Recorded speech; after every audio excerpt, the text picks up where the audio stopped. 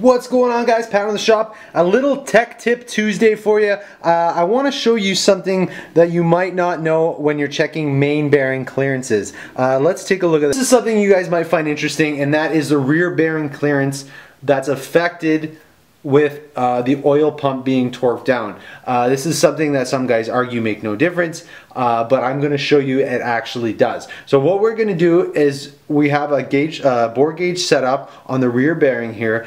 We have it zeroed out, as you can see in the zero mark here, and we're gonna torque this down. It's loose right now, and we're gonna go ahead and torque this oil pump down, and then we're gonna see the difference it makes on the bore gauge. It is a small difference, but you got to remember when it comes to bearing clearances, we're dealing with small differences. So let's take a look. All right, so while I'm torquing this down, I'm gonna have you guys zoomed in on the bore gauge here, so you can actually see the movement as I torque it. I'm gonna torque it in increments so you can kind of see you know what's going on. And we're gonna start at like 30 foot-pounds, 40 foot-pounds, and move my way up to the spec of 65 foot-pounds on this oil pump. So let me zoom in on this bore gauge and we'll try this out.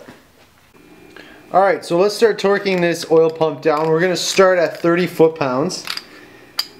And what you guys should see is some movement in that gauge. So I got you guys zoomed in there. And then pulling on this cap, we should start seeing that needle move up, showing an increase in clearance. So here's 30 foot-pounds. Should see it start to move. 30 foot-pounds. You can see now we're just coming off the zero mark there. Let's go to 40.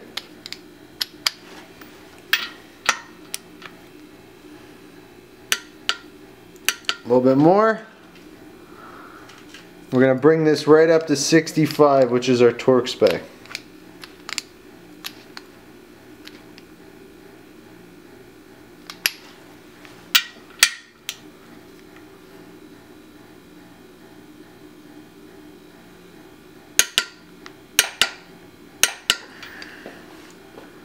And you can see right on, basically we've increased the rear bearing clearance by 1/1000 of an inch.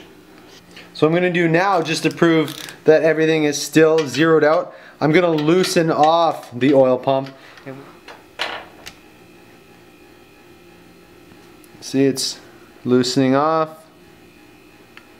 And there it is, back down to zero, and that's loose. So there you go, guys. Let me know what you think. Is this something you guys do? Do you check with the oil pump on? The guys that are using plastic gauge, this might be an issue because you got to torque the main caps down before you put the oil pump on, because you can't get at the bolt very easily to torque it, the one cap bolt. So you already squished that plastic gauge down, and now you've increased the oil clearance with the oil pump being on. So that might not be something that you're aware of, because once the plastic gauge is squished, that's it. So this is only really something you can see with a bore gauge. So when I'm checking my main bearing clearance with a bore gauge, I always have the oil pump torqued on there and checked you know, a few different spots to make sure that we do have the proper bearing clearance, because as you can see, the oil pump does make a difference.